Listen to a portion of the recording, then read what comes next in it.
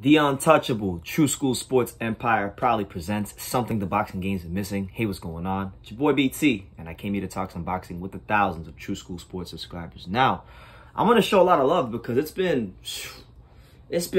like 3 years since I made a video about this fighter. So you can consider it a follow-up video to my prospect review video from a couple years ago.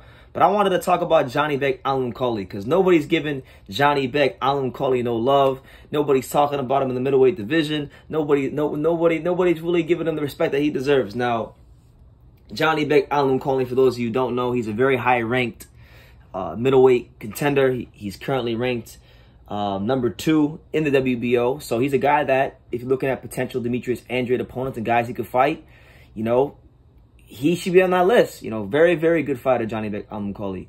And the way I look at Janibek Alimkhanuly, I look at him as somebody that, as far as I'm concerned, he's the dark horse of the middleweight division. He is the absolute dark horse of the middleweight division because, you know, you look at him, right? You look at him as an amateur, very, very highly decorated. You know, he's been trained and molded under the very watchful eye of the great Buddy McGirt. Buddy McGirt's got him boxing very, very well. You know, Janibek recently, in his most recent outing, he fought Rob Brandt, and Rob Brandt, you know, former world champion, a guy that's, you know, went in there and beat the likes of Ryota Murata. You know, a guy that's a solid fighter. You know, a solid fighter in the 160-pound division.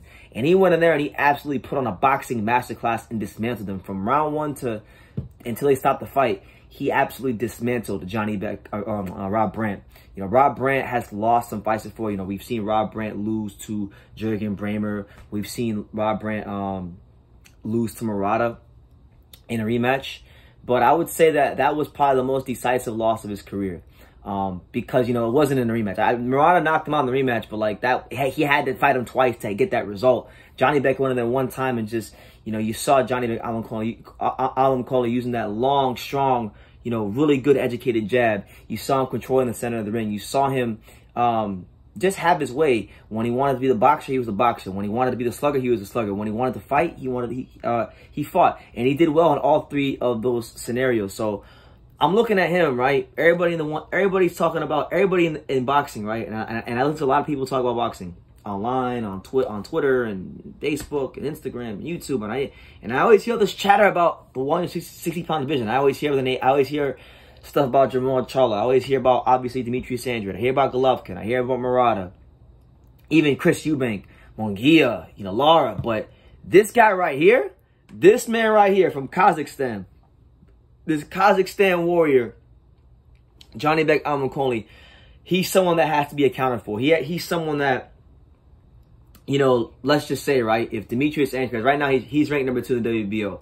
If Demetrius Andrade decides tomorrow or today or whenever that he wants to vacate his WBO title, okay, and he's moving up to 168 to chase bigger fights, bigger money fights, and that belt becomes vacant, I really think, you know, like if WBO decided to order the number 1 versus number 2, so if they ordered Jaime Munguia versus Janibek Alimkhanuly, I'm telling you straight away, right here, right now on True School Sports, if Janibek Alimkhanuly were to fight Jaime Munguia for the WBO title, Janibek Alimkhanuly is going to outbox Jaime Munguia for the WBO title.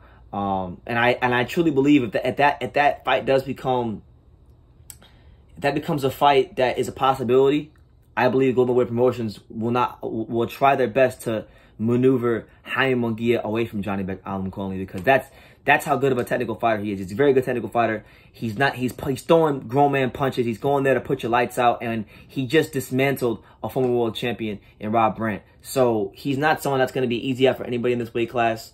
I would like to see him fight one of the champions, whether it be Golovkin, whether it be Boo Andrade, which is obviously the most realistic. You know, Jermall Charlo, Murata, whoever, Lara, you know, anybody. And I think he will hold his own and beat a lot of these guys. You know, he's being overlooked.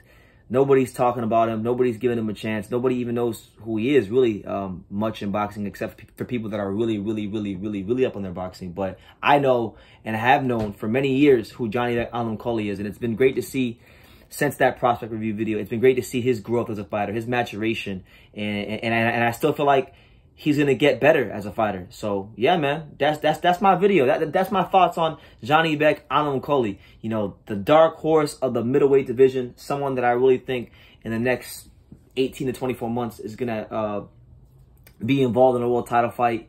And as long as he's not fighting Demetrius Andrade, I think he'll be a world champion. But if he fights Demetrius Andrade, then I think it'll be difficult for him. But even against Boo Boo Andrade, I feel like that'd be a good fight, and I wouldn't exactly write him off. He's a very good boxer, Janibek Alimkhanuly. So if you haven't checked him out, go check him out. He is the dark horse. I'm crowning him the dark horse of the middleweight division and a potential world champion. So leave your comments down below.